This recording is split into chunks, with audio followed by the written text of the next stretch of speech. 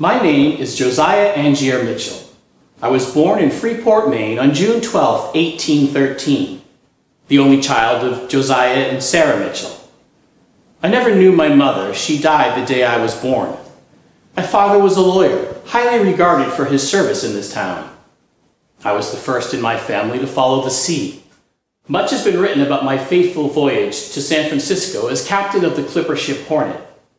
The Hornet was as handsome a clipper as ever left that port. We left New York Harbor on January 15, 1866.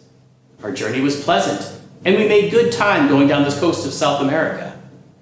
We turned west and made as easy a passage around Cape Horn as any of us had experienced.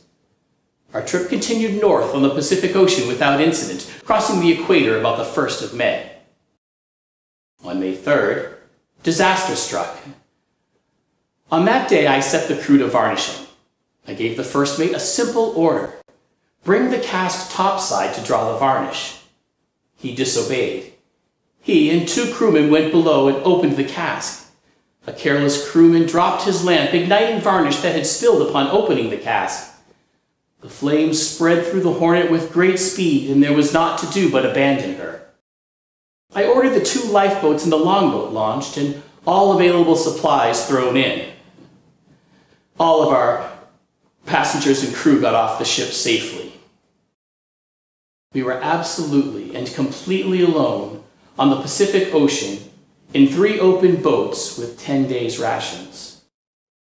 On the 18th day, I ordered the boats untethered, reasoning that drifting separately would increase the odds of one being found.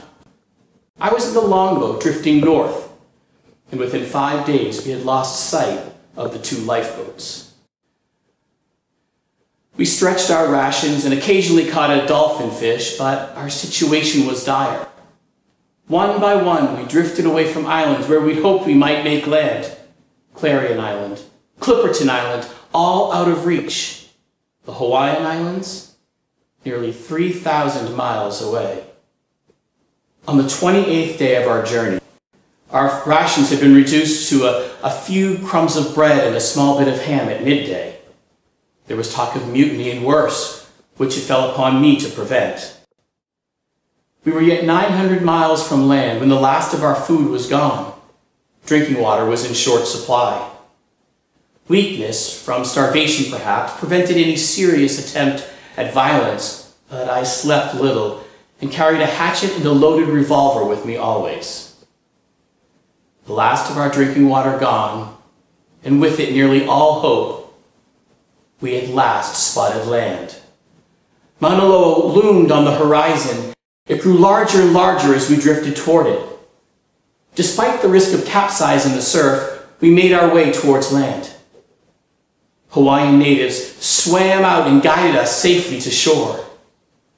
We 15, lean and ghostly survivors, unable to stand, were carried to the home of a Mr. Jones to recuperate until we could continue on to Honolulu and then home.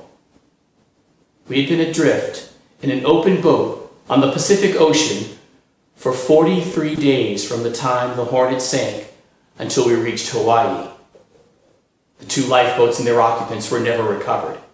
By the time I returned home, my beloved wife was gravely ill.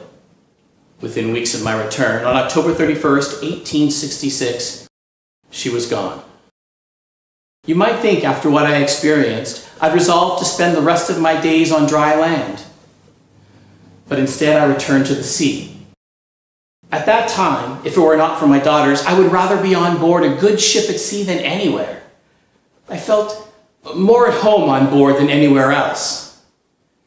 But as the voyages went on, I grew sick and tired of the sea. I grew sick of looking at the sky and the ocean. I grew tired of walking the plank decks. And what I needed more than anything was a good, hearty laugh.